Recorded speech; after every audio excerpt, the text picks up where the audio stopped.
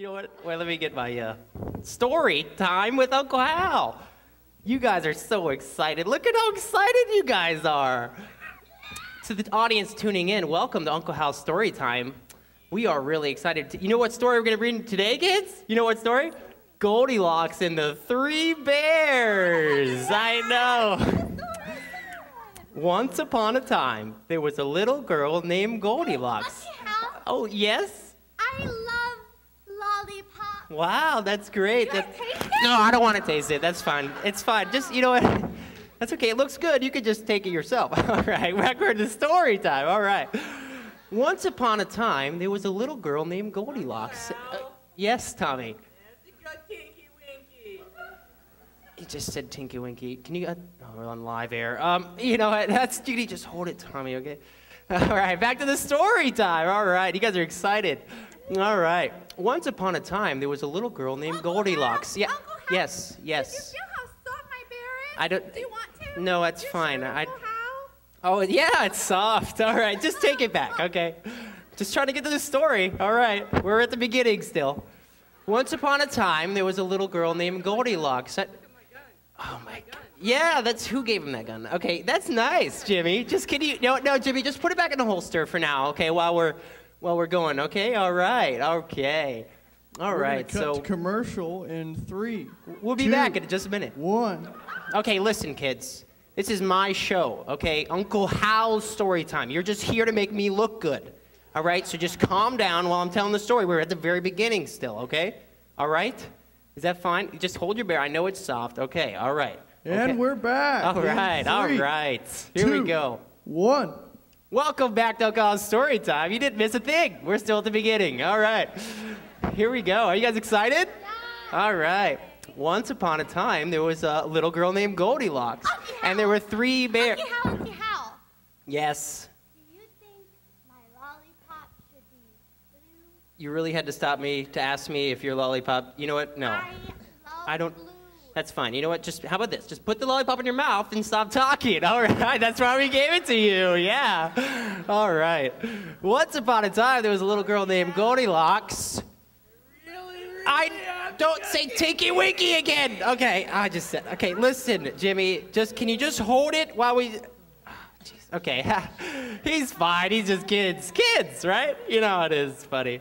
All right. Once upon a time, there was a little girl named Goldilocks, and I. What? You said my bear feels so I know. I don't. It's fine. It's fine. You don't need to. I don't need to feel it on my throat. Feel it. Give me. You know what? You know what? No. Hey, yeah, it's soft under my butt. Oh, man. All right. Yeah, it's fine. He's fine. He's fine. Okay. Once upon a time, there was a little girl named Goldilocks that... Jimmy! Okay, Jimmy, stop. Okay, stop. Can you just... You're squirting me in the face. Do you know that? Okay, who gave him this gun? Okay, you know what? Jimmy, can you just put it back in the holster? Just put it back in the holster, okay? That's really nice. Okay, great. You know what? And we're cutting to commercial in 3. All right, 2, we'll get you back. 1. Okay, kids, listen up, okay? This is my story time. I am a superstar. I climbed the ranks of this TV show for me, my face, okay? So you need to just stop and listen to me. You know what? Take your lollipop and just shove it in your mouth. Okay, you know what? Your bear? Yeah, it's real nice, right? Yeah, just take it back and don't, Jimmy, I know you have to pee, but can you just hold it? Goodness, I drive a Dodge Stratus. I'm a superstar, okay? Jeez. All right. Here back. we go. You know what? Can you just... Oh, In just hey, we're back in this. 1. Kids, you know? Everybody loves kids. Soft teddy bear, isn't it? All right. You got that? Okay. All right. Where were we? The beginning. Yes. Once upon a time, there was a little girl named Gold. You know what? Give me this. Oh, how about that? Take that for your little. You know what? Give me this bear. How about that for your little bear? You know what? Give it, Jimmy. You like that, Jimmy? Jimmy! What? Uncle Hal. Oh my gosh! This Uncle is Hal. what? We're live. You know what? You know what? Hey, children listening. You guys know the Easter Bunny, right? Yeah, I saw him in my car the other day, and I was like, oh, so I floored it. Boom, boom! Easter Bunny's dead. And then I saw him in the rearview mirror, and I was like, reverse, boom, boom. Uncle Hal. Yeah. Yeah. Oh, guess what, kids? You know the Santa Claus? He's fake. Yeah, Hal. it's your parents. I quit.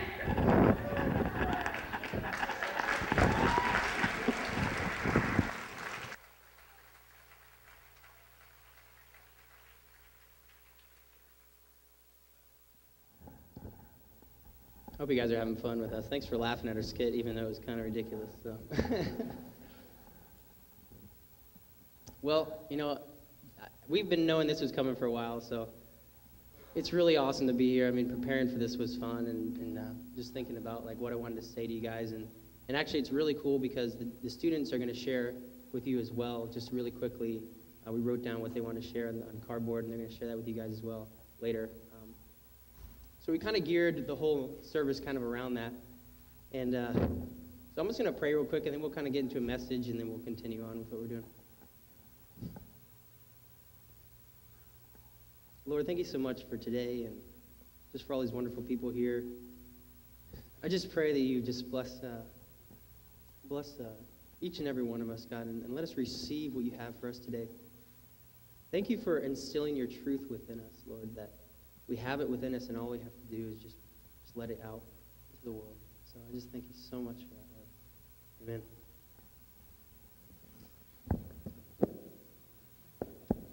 Getting over a little cold, so I need some water. So I want to start by sharing a story. Once upon a time, there was a little girl named Goldilocks. And seriously, I'm just kidding. I'm not going to share that. That's funny. Oh, you know, but it's funny because I didn't realize we picked that skit, and then I was kind of preparing this message, and then I realized that the skit kind of was like, it was kind of an intro to what I want to talk about, because really what I wanted to say is that everyone does love to hear stories. Everyone loves to hear stories, especially kids. I mean, I know you guys used to make me read, or I probably made you read the same story like 100 times over and over again. I love to hear stories. And everybody has a good story to tell. You know, I really love like sitting around a campfire with my friends or around dinner and sharing funny stories from my past, or even like serious and you know, very important things in my past with my friends. And it's really encouraging to do that with one another.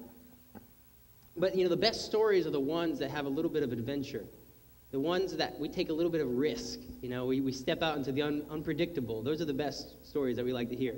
Sometimes it's ones when we did stupid stuff, and sometimes when we really stepped out of our zone and did something really crazy. You know, we love to hear that kind of story. And adventure seems to be tied to this feeling of uncertainty. You know, when we don't really know what's going to happen, there's this adventure inside of us, and we listen. And I remember when I gave my life to Christ for the first time, the prayer that I prayed was, Lord, take my life and do with me what your will is. And ever since that first commitment, I'm constantly allowing God to take me outside my comfort zone, that I may experience the great adventure that he has for me. Because living a life for Christ really is the greatest adventure of all. And I don't just say that to be cliche. What I mean is that, what I said before, that adventure is tied to the feeling of uncertainty. And faith is stepping out into the uncertain. So when you walk with Christ, every single day, you step out in faith, you're really living a great adventure. And this is where adventure is born. Stepping out into faith is what I said. And testimonies are really the story of your great adventure. Each and every single day, God wants to show us something more and new and exciting, and help us grow in who we are and who he created us to be. So for instance, last week, when Putty was here, I got to take him and his team out to dinner after the first meeting that we had. And we're sitting around dinner, and they begin to share stories of times that they stepped out in faith. And I was just blown away, you know, because it really revealed to me the great things that the Lord can do with someone when they step out in faith. I mean, they were talking about going to these foreign countries and praying for these people, but it wasn't like the opportunities always presented themselves. Sometimes the Lord was like, go and talk to that person. Go and pray for that person. And when they stepped out in faith and did that, they saw incredible things. But truly, the cool thing about that is that it's cool to see what the Lord can do with one person stepping out in faith, but I truly believe the Lord can do greater things when a group of people step out in faith together. So in a couple weeks, the youth is going to be traveling to Cincinnati together, and we're going to be joining up with, I think, 600 or 700 other teenagers around the city of Cincinnati, just serving people and stepping outside of our comfort zone a little bit, pushing ourselves a little bit farther than we normally would do. And it is really incredible to watch what the Lord does with a group of people who go out together with the same purpose and the same mindset, to be obedient to Christ in whatever we're doing. I know sometimes we just go to Walmart and we'll have money. They give you money. And they're like, you know what, just use this money to preach the gospel to people. And you're like, all right, so everyone kind of like, we sit there and we pray, and we're like, what are we going to do with this money? And we always just, the most amazing things happen. I mean, really, it's as simple as buying like flowers or buying cards and just going up to people and stepping outside your comfort zone and saying, here, this is for you. Jesus loves you. And we invade Walmart and we invade apartment complexes. We invade places with love, and it is really incredible. I mean, every day the students come back for our evening service, and they talk about all these amazing things that happen. We just, like, shower it out on Cincinnati, and it's super cool. But, nothing is guaranteed. Nothing is guaranteed in a walk with Christ. It's funny because Alex shared this last Thursday that in Luke 9, when people were trying to follow Jesus, they wanted to follow Jesus, but he says to them, he says, I can't even guarantee you a place to sleep at night. What? Like, wow, Jesus, like, that's pretty unpredictable. And so, there's many ways for us to share our stories. And we should be sharing our stories all the time. I think we're called to share our stories all the time. But that isn't to say that we need to be constantly blabbing about ourselves all the time and looking for people like pray to shower our stories on. That's really not what I'm talking about. In fact, I think there's many ways that we can share our testimony. So we're going to look at a Psalm 105, and this psalm has 3 examples of ways that we can share our testimonies. So if you want to flip to it, it's there, and I put it up there. Now you guys don't get your Bibles out, so it's kind of this, but you can flip to it if you want. So it says this: give praise to the Lord, proclaim his name. Make known among the nations what he has done. Little font that she goes up. Sing to him, sing praise to him. Tell of his wonderful acts and give glory in his name. I think it cut it off there. It cut the most important part off. Let the hearts of those who seek the Lord rejoice. Why don't you pull your Bibles out, because you should probably see the real. My bad, Chip. I made it in PowerPoint, and Max don't like PowerPoint. Anyway, so there's 3 examples here. The first one is this. It's simple. Speak. Proclaim. That's what it says. Proclaim. Talk about what the Lord is doing and done for you. It's pretty obvious. The second one, it says to sing it about it. So this could be thought of as writing your own song, which some of us do, and so maybe writing poems. I think it's simple as just purely worshiping God with your mouth, singing out to him. That is a way that you can share your testimony with the world. Just rejoicing with your mouth. And then the last one's kind of a revelation that I kind of got. It's kind of cool. It says, let the hearts of those who seek the Lord rejoice. So you could share your testimony by simply just being joyful and rejoicing in what God has done. Joy is really the brightest light you have. I mean, it's the greatest testament of what God has done in your life. And just a quick thing here, I realized what the difference is between praising God with your mouth and being joyful. Worshiping is praising God with your mouth, but being joyful is letting your heart rejoice.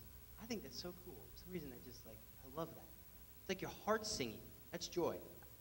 So that's a way you can really share your testimony with the world. And then there's another way that I want to talk about. And Jesus, it's actually kind of a commandment, so you really don't have a choice here, guys. It's a commandment that Jesus says. He says, a new commandment I give to you, to love one another as I have loved you. As I have loved you, so you must love one another. And by this, we will know that you are my disciples if you have love for one another. What Jesus is saying there is that we should seek to serve one another the same way Jesus served his disciples around him. And Jesus points to this as the reason that people will know you are his disciples. But a quick thing here is being a servant and putting others before yourself really challenges the nature of who we are. I don't really believe that we're born with the natural feeling of servant. And in fact, I think it's opposite. I think you're born with a natural feeling of you want to be served. You know, babies, it's like, maybe we blame it on the fact that we need to be served when we're babies, so we kind of grow up with this feeling that I should be served.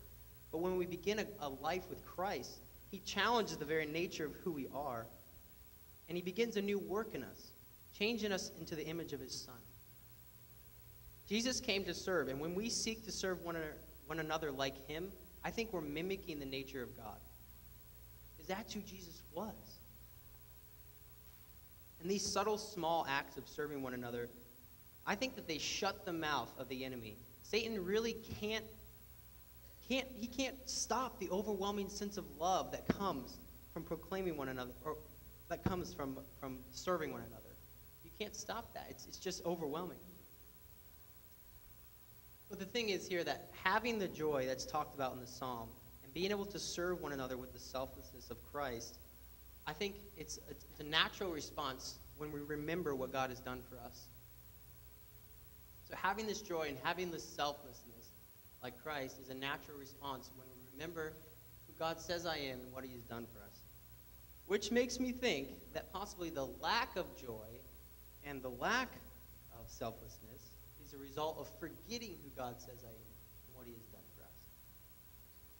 So I think it's fair to say that the most important person we should be sharing our testimonies with is ourselves. And I often find myself getting apathetic about what God has done in my life.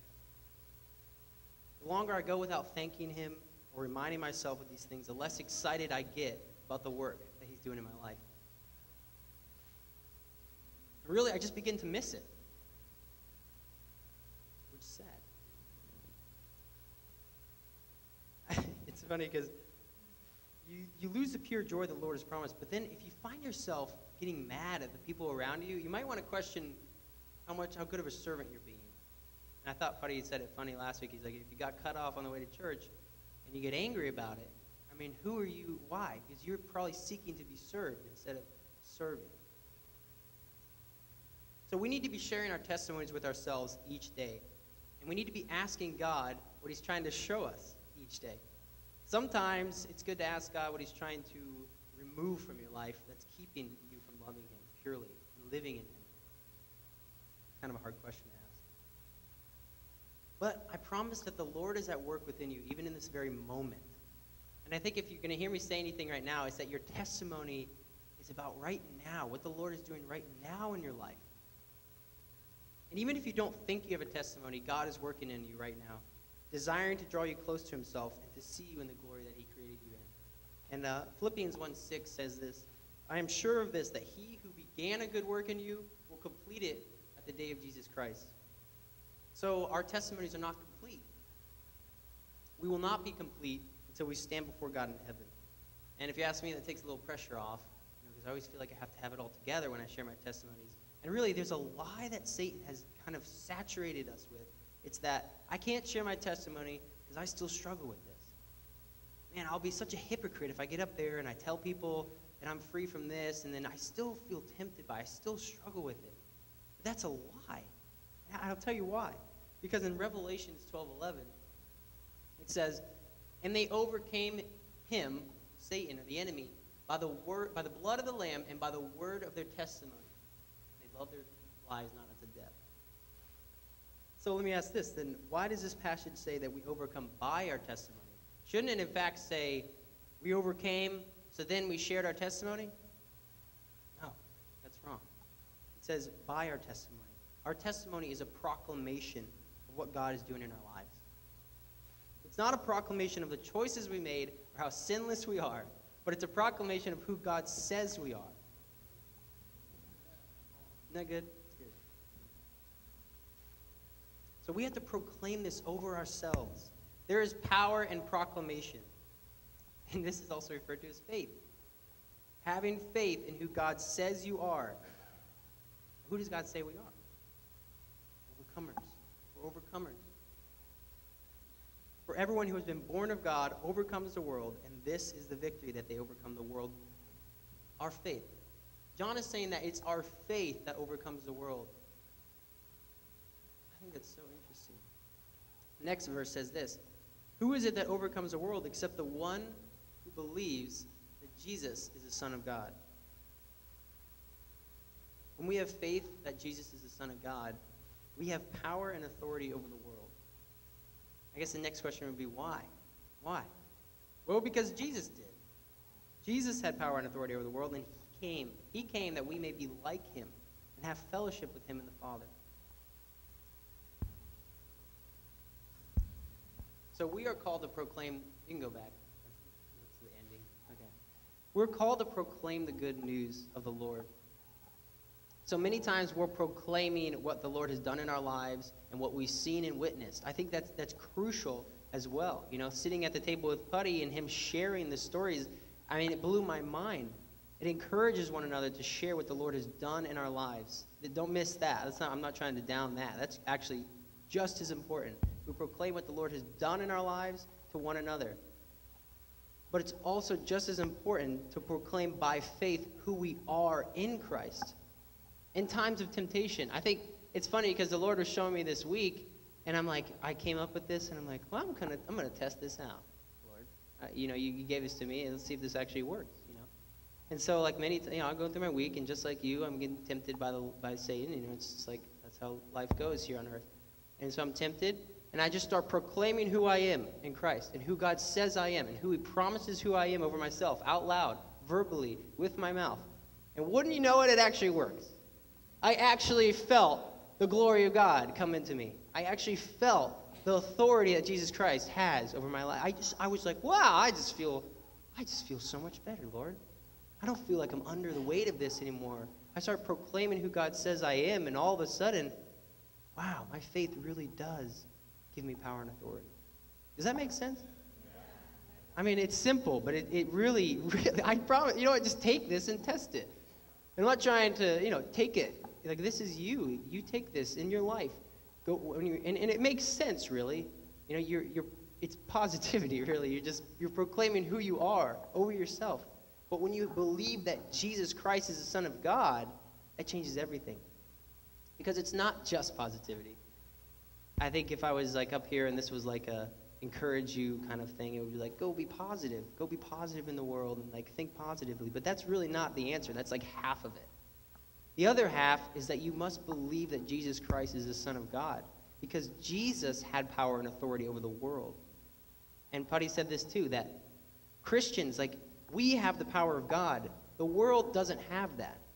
Like, they can't, that's the one thing that they can't mimic. They can be positive too, but we have the power of God. So that's like the other, like, if you're missing that, then you really don't, you're like halfway there. So these if you're reading a book and it's like an encourage you book, and then you're like, I feel encouraged, but you feel like it's not working, I would beg you to ask this question. This is probably why it's not working, because you got to really believe that Jesus Christ is the Son of God, because He has power and authority, and He came that we may be like Him. I just repeat that over and over again. It's so good. So we are to proclaim the word of life to the world. So this is a cool scripture, and I'll kind of end with this. That this is John's testimony. And he said, that which was from the beginning, which we have heard, which we have seen, which we have looked upon and touched with our hands. The life that was made manifest, and we have seen it, and testified to it, and proclaimed to you the eternal life, which was in the Father. So he's saying, we proclaim to you also so that you may have fellowship with us. But indeed, the fellowship that we have is with the Father and His Son. And we're writing these things to you that our joy may be complete. And so the reason I say that is that, first off, John's testimony is that he's seen, touched, and heard the word of life, which is Jesus. And he shares that so that we may have fellowship with Him. But indeed, the fellowship that he has is with the Father. And he also proclaims these things that our joy may be complete. So in summary, we have to remember that our testimonies are new each and every single day. The Lord doesn't care about yesterday or tomorrow. He's trying to do something with you right now. Right now. I always have to live in that. It's really good. It really is, because I was going to put another scripture that His mercies are new every day. That scripture refreshes my heart every morning. I feel like it's a great attack when we get up and we're like, man, I really don't have a testimony. I'm such a hypocrite. You know, I'm a transgressor because the Lord had set me free in my life, and now I turned back to these evil, wicked things. I can't even open my mouth. It shuts your mouth, this lie, that you can't even share it. But this is telling you to open up your mouth and proclaim who you are and trust that the Lord is working in you right now in this very, very moment. And that this is the great adventure. And I could go so much into the great adventure part because I feel like it's like, that's just how I think about it. Like, often I'm just out in the world and I'll see somebody and there's this, this thing where you can see the Spirit on them, right? You see the Spirit on them. The Lord is trying to move in their life. And then all of a sudden I feel this call. I should go up and talk to him. I should go up and say something to that guy. And oftentimes I'm like, no. It's not a big deal. It's not a big deal. And then I look back later and I'm like, oh, I missed it. I missed it. I got to step out. I got to step out in faith. And honestly, the best stories I could ever tell you, I mean, I've done really fun stuff in my life. You know, I've had cool adventures, like, snowboarding and cool stuff like that. But the best stories I would ever want to tell you are the ones where I stepped out in faith and the Lord worked right in front of me. And I've seen those things. I really have. And it's like, oh, you're just like, wow, I'm so happy. Those are the stories I really want to share, and those are the stories we really want to hear. And that we must remember that we overcome by our testimonies. That is to say that we don't share our testimonies because we have overcome.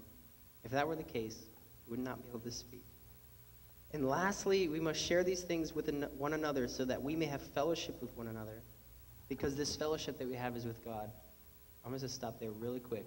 The fellowship that we have with one another is with God. When I proclaim to people out, and I'm like, hey, you need to know Jesus. You need to come to our church. You need to come, have a Jazz and Rib Fest. You would love it. You would love it. For teenagers, you got to come to youth ministry. It's really fun. I promise you'll like it. I want you to have fellowship with us. I want them to have fellowship with us, with this church. It's great. Our fellowship is great. But why is our fellowship great? Because it is with the Father and his Son. Our fellowship is with the Father and his Son. That's what makes it good. That's what makes it good. That's what makes it rich and really life-giving. We don't get worn out because our fellowship is with the Father and with his Son. And we proclaim these things, lastly, that our joy may be complete. Our joy may be complete. Our joy may be complete. And the joy of those who have not heard. I think I said a lot, so I did put the slides up so you could take notes, but you know what, if you want, I can give these to you or whatever, but just certain things, I hope you take something home from that, take it and test it in your life.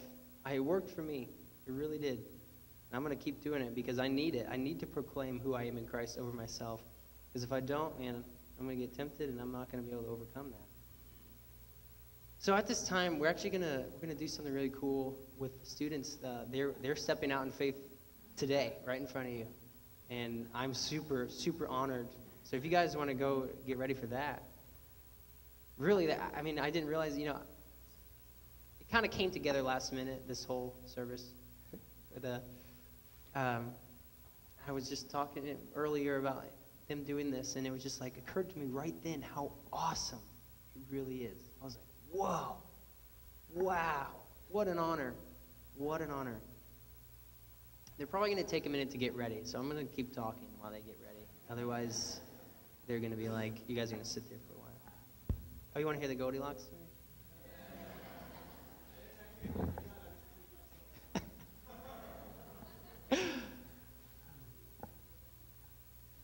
Yeah, it's good.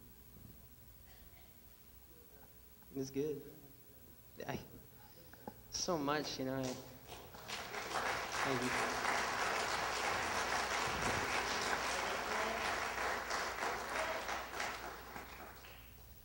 Maybe if we can get one of them to give me a thumbs up.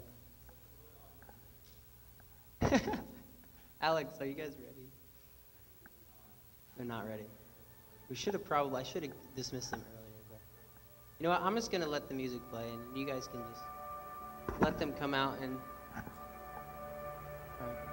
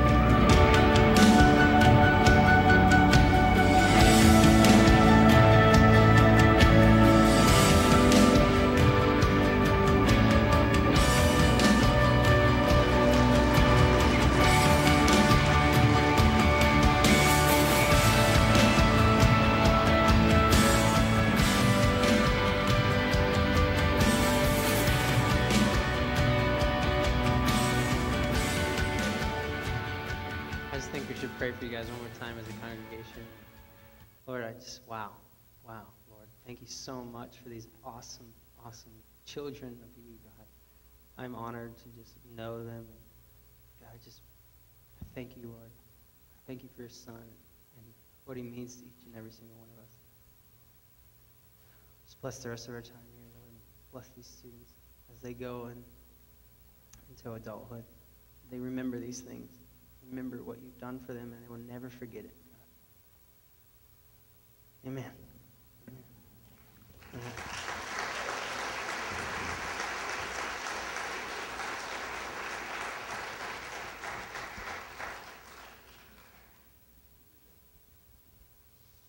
Man, my son preached a sermon in church today. Is that awesome? Woo! I would just say I would not want to be you, Paul. Following your dad, man, woo! You're a good guy. He's awesome. He's an awesome man, I'll tell you. Really, really blessed to have him as a son. So we're going to finish up with our offering at this time. So if you want to go ahead and stand, and we'll get our ushers together. But today...